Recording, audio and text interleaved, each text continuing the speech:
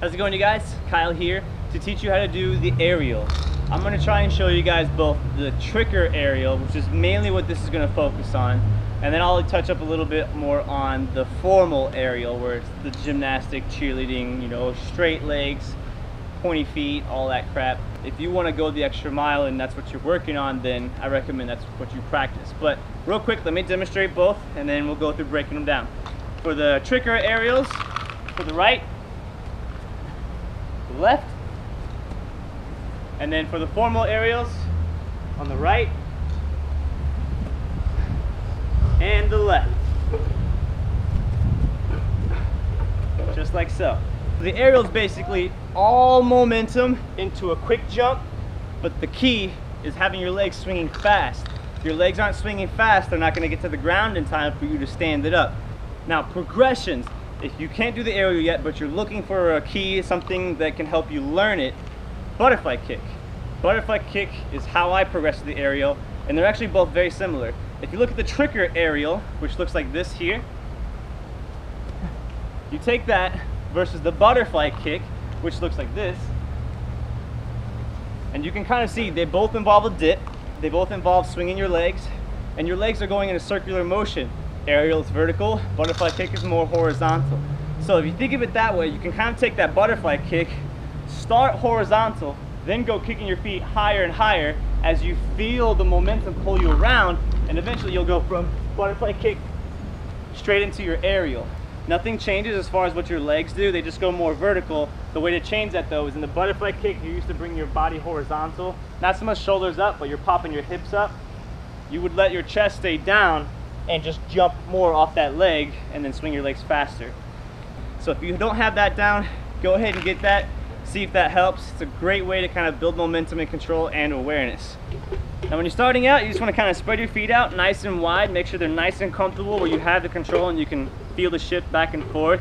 You just want to kind of work on the dip, that part there, all right? Because when you dip, you're going to dip and go down where your chest is close to that knee.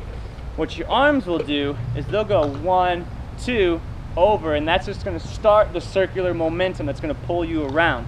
As your arms go over and your chest comes down, the closer your chest gets to that knee, the more you want to pull your arms in. Because if your arms are going out and they stay out, your momentum is going to start pulling more down to the ground.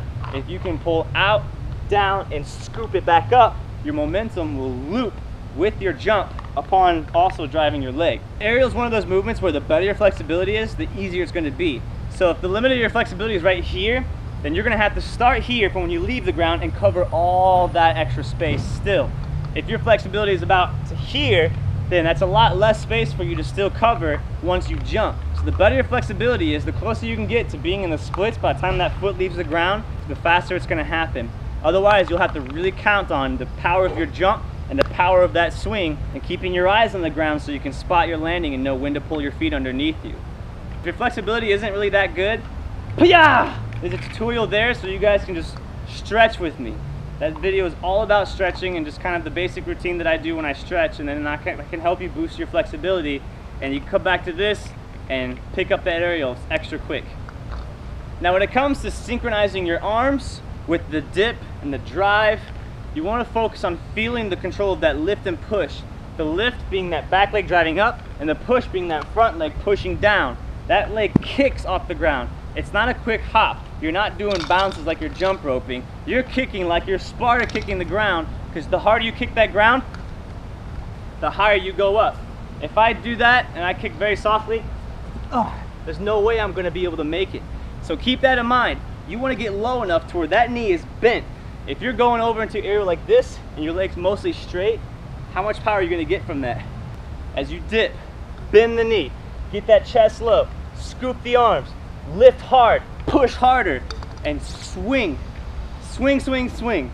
And don't take your eyes off the ground. If you're here, your eyes should stay looking at the ground as you control your feet. Don't look up and watch your feet spin around. You don't have time for that. So make it fast, make it powerful, and if you have to, without going into the actual aerial, walk yourself through this. Feel the movement. 1, 2, dip. 1, 2, dip, lift, and push. walking yourself through motions just like that will help you feel where the sweet spots are, to help you learn the right timing to execute the right amount of power and the right amount of movement, and then your technique will be that much better and it'll look better. And that right there is pretty much the gist of the tricker aerial. Now to touch a little bit on the formal aerial. When I go for my formal aerials, I usually think about stepping, driving a knee with lifting my arms. That way it sets me up to land, drop and scoop, lift and push, all in one motion. And literally the moment you land, pop, pop. It's just like the tricker aerial, but because you're facing forward, you have to turn your hips in order to come out facing the other direction. So the way you want to think about that is just use a cartwheel. When you're doing a cartwheel, you start facing one way, and as you come out, you end up facing the other way.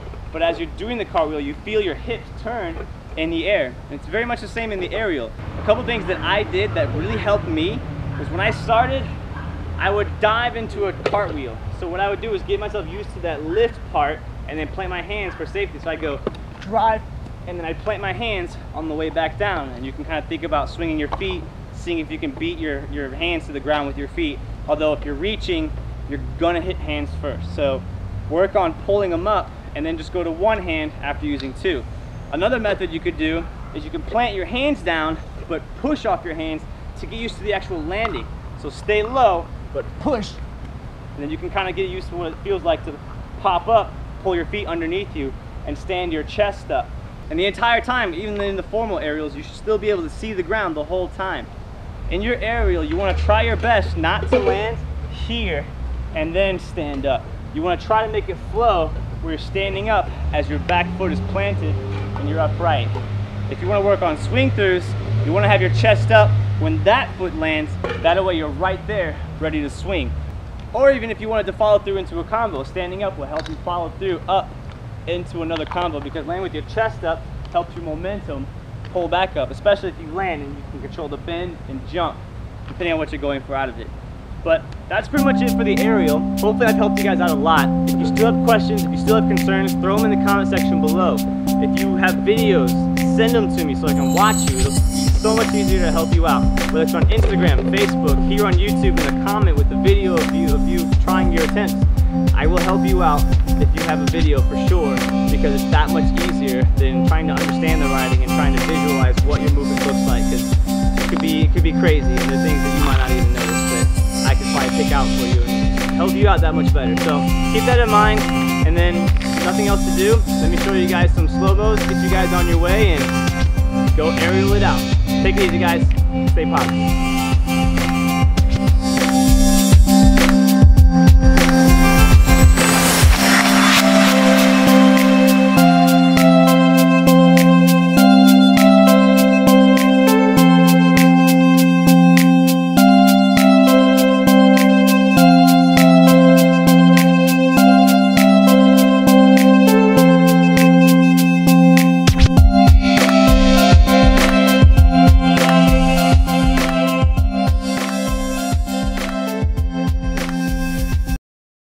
Hips up, open your chest up. The more momentum you can open up, the better. Now your height comes from lifting your hips up and jumping off that bottom leg, your support leg. So make sure you have real good strong calf muscles so that way you can